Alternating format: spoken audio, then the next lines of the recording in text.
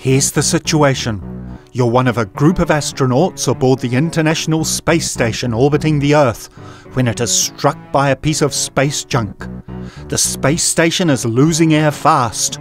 You have only one chance of survival. There's an emergency escape pod that can fit one astronaut. To decide which astronaut survives, ground control sets a difficult multiplication problem. The astronaut that solves it first gets to board the escape pod. Electromagnetic interference has rendered your calculator, smartphone and computer inoperable. What are you going to do? Call the multiplication guy. It's time to multiply with the multiplication guy. I'm going to show you an easy way to solve difficult multiplication problems. For example, 111 times 5,824. If you have a pen and a piece of paper, you can work along with me. The first thing you need to do is draw a box. Subdivide the box into 3 columns, because the first number, 111, has 3 digits. You also have to subdivide the box into 4 rows, because 5,824 has 4 digits. You end up with a box subdivided into 12 smaller boxes. Next, draw a diagonal line through each of the 12 small boxes. You might find you can draw a diagonal through more than one of the smaller boxes at a time. That's step 1. Draw a box. Subdivide it into smaller boxes and draw diagonals through them. Next, write the first number, 111, along the top of the box, so each digit lines up with a column.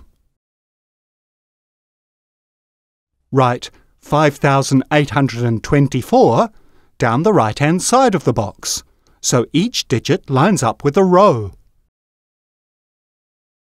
Now we're ready to do some multiplication and fill in the blanks with our answers.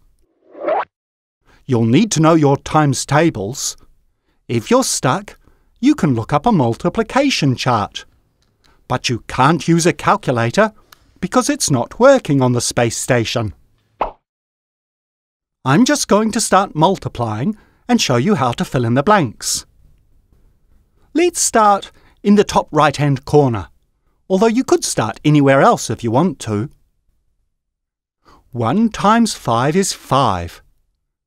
5 is less than 10, so put the 5 below the diagonal and a 0 above. 1 times 8 is 8. Again, put the 8 below the diagonal and a 0 above. 1 times 2 is 2.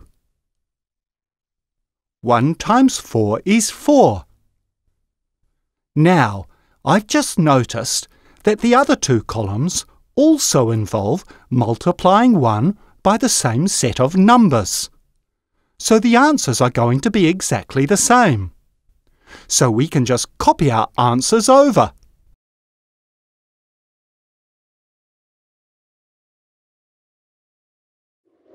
That's step 2.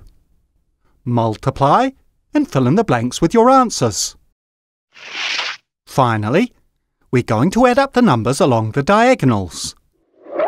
I'll circle each diagonal and show you what I mean. The first diagonal only has one number, 4. So write 4 directly below the diagonal. The next diagonal has 3 numbers, 2, 0 and 4. 4 plus 0 plus 2 is 6. Write 6 below the diagonal. 8 plus 2 plus 4 is 14. Write the 4 below the diagonal and carry the 1 across to the next diagonal. 1 plus 5 plus 8 plus 2 is 16. Write the 6 next to the diagonal and carry the 1 over to the next diagonal.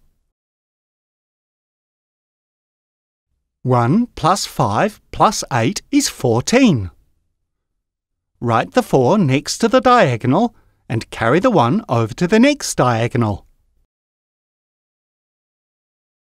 1 plus 5 is 6. The final diagonal only has the number 0 in it, so write 0 next to the diagonal. Now we just read off the answer. The first number is 0, so we don't need to include that. 6, 4, 6, 4, 6, 4. 111 times 5,824 equals 646,464. I'm going to check the answer on my calculator, but I'm allowed to do that because I'm not on board the space station. 111 times 5,824 equals 646,464. So the answer's correct. That's why they call me the multiplication guy.